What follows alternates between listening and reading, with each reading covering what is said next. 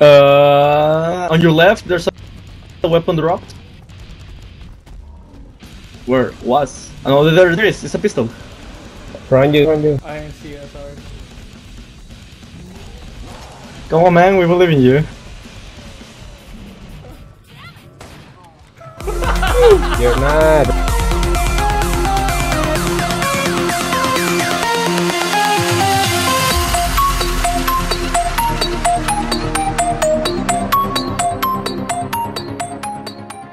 What's going on, everybody? Tough on Dirt, Gentle on Carpet here, and today we're going to be talking about kiting a little bit. You'll notice that my team is slowly but surely dying. I think this one goes out. Yep, there goes a flying body right now.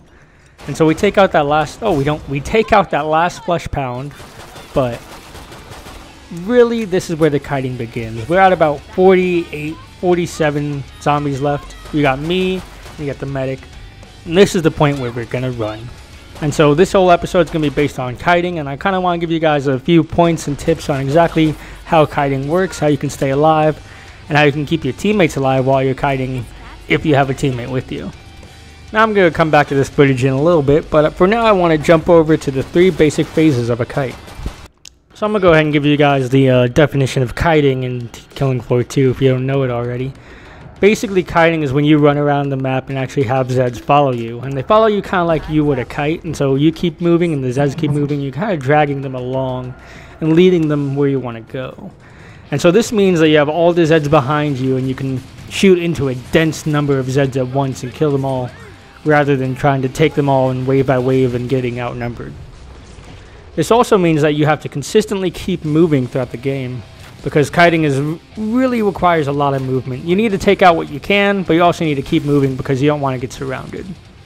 And so kiting is usually done with 1 to 2 people. Occasionally you can have larger groups than 1 to 2, but I generally find it going with 1 to 2 people. Any group bigger than that can actually do well just holding their space and sitting down. And so we're basically in the first stage of kiting so far in this scene. Here we have the 2 of us just running around, killing what we can, trying to get rid of all the small Zeds before they pile up. And that's basically the phase 1 of kiting. Now we're going to get into phase 2 here a little bit. Basically we're going to run a lot more. We notice that there's too many Zeds around here, and so we're just trying to get out of here. We're not trying to kill anything per se. We're trying to do a little bit of damage, but we're just trying to get away. So phase 1 is killing what you can. Phase 2 is running like hell. And phase 2 of kiting is probably the longest part of the game. Basically, you're just going to keep running, do a little bit of damage, try to pick off the small stuff, and really leave the big stuff in your wake, and you're going to go ahead and kill that later during the 3rd part of your kiting adventure.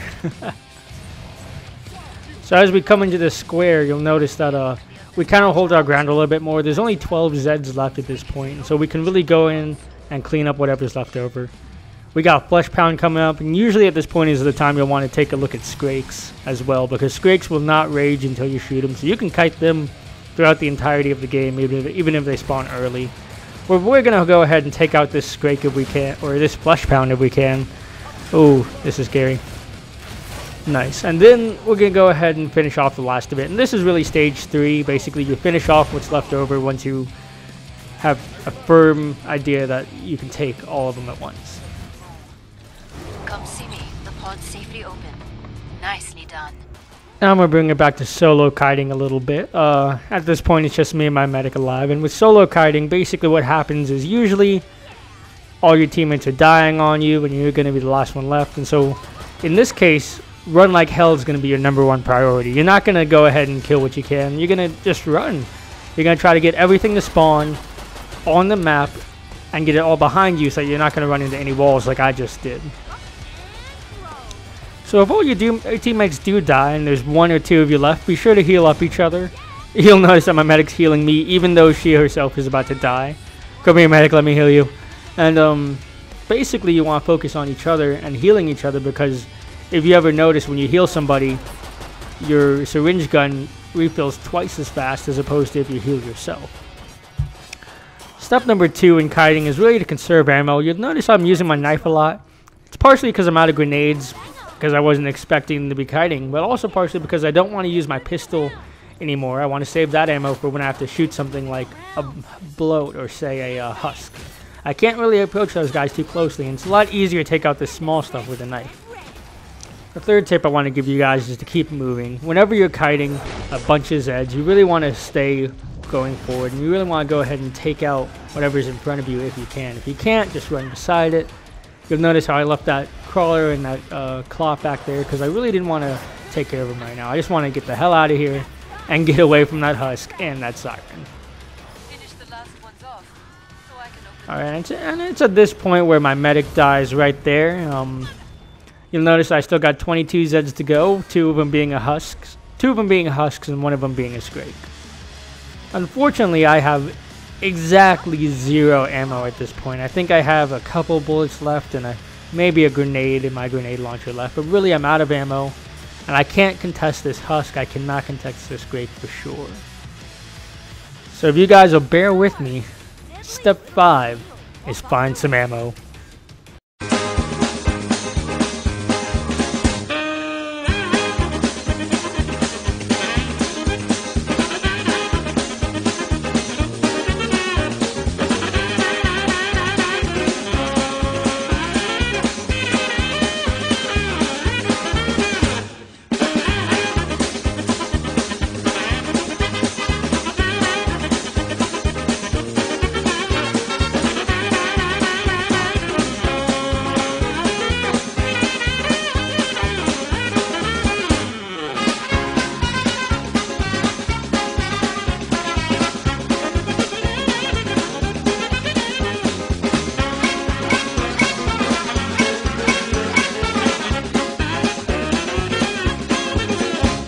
So, after you've gotten your ammo and you've taken out most of the small Zeds, either using your knife or using a little bit of your pistol, and you still have a Scrake chasing you around the map, there's one thing that you can do that can really offset these Zeds, and that is to go the harder path to take. Basically, you're going to jump off whatever you can, you're going to go around whatever rocks, whatever crags you can, because these Zeds, although they're pretty good at following you, they have a very hard time of understanding any height change at all. And so jumping around corners, jumping over ledges, as you can see, really kind of affects what affects the Zed. And I do not advise fighting a Zed with a knife. That was one of my, or fighting a chainsaw with a knife. That was one of my less impressive acts of the day. But as you'll see here, moving around the map kind of vertically gets them really confused. At this point in the game, I'd used up my flamethrower, I'd used up my grenade launcher, I'd used up all my pistol shots, and I did not want to fight a Scrake with a knife. Where was? Oh, there it is. It's a pistol. Front you. I didn't see it, sorry. Come on, man. We believe in you. You're not, Brian. Oh, that's ridiculous. What a bloodbath.